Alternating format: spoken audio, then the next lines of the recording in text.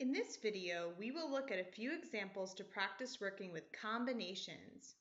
Remember, combinations has to do with choosing objects where you don't care about the order or the arrangement of them. Example A says evaluate 7C2. So what this means is we're choosing two objects from a set of 7. And the way we're going to do this is using our formula. So 7C2 is calculated by first thinking about 7P2 and then dividing by 2 factorial. Now 7P2 is 7 times 6, and 2 factorial is just 2 times 1, which is just 2. So we're going to do 7 times 6 and then divide by 2. And we get 21. Now keep in mind another way that you might have thought about this is instead of thinking 7P2, you could have done 7 factorial over the 2 factorial, that's the same as right here, and then 7 minus 2 factorial. Remember that if you do it this way, 7 factorial divided by 7 minus 2 factorial is the same thing as 7P2 and works out to be 7 times 6. The reason is if we multiply or write it all out, 7 times 6 times 5 times 4 times 3 times 2 times 1. And then we have 2 times 1, and 7 minus 2 is 5, so 5 factorial will just be this. Notice that this 5 factorial part is on the top and the bottom, so it cancels each other out. And we're left with 7 times 6 divided by 2, which is what we had right there. So either way, you're going to get the same answer. It just depends on how you prefer to think about it. Example B says, in how many ways can 3 desserts be chosen in any order from a menu of 10? So we have 10 desserts to choose from, and we're choosing 3 from those 10. And the order doesn't matter. We're just going to choose 3 to have and eat.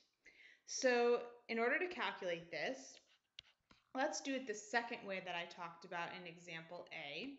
So we'll do 10 factorial over 3 factorial, and then times that by 10 minus 3 factorial. Okay, so remember 10 minus 3 factorial is just like 7 factorial, so we can rewrite it like this. And at this point, you can expand it out. Once you've done that, notice that we have a 7 factorial that's the same on the top and the bottom.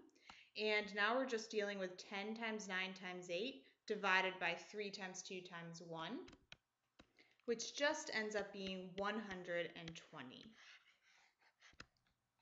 All right, let's look at example C. There are 12 boys and 14 girls in Mrs. Cameron's math class. Find the number of ways Mrs. Cameron can select a team of 3 students from the class to work on a group project. The team must consist of 2 girls and 1 boy.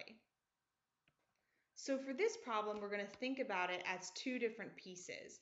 First, we can think about choosing the 2 girls from the set of 14, and then we'll think about choosing the 1 boy from the set of 12.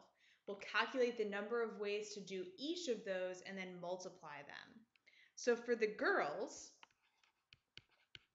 there are 14 girls and we're choosing 2. So the number of ways to do that would be 14C2. For the boys, there are 12 boys and we're choosing 1. So there'd be 12C1 ways to do that. Now all we need to do is calculate or compute each of these numbers and multiply them together. The number of ways to choose the 2 girls times the number of ways to choose the 2 boys.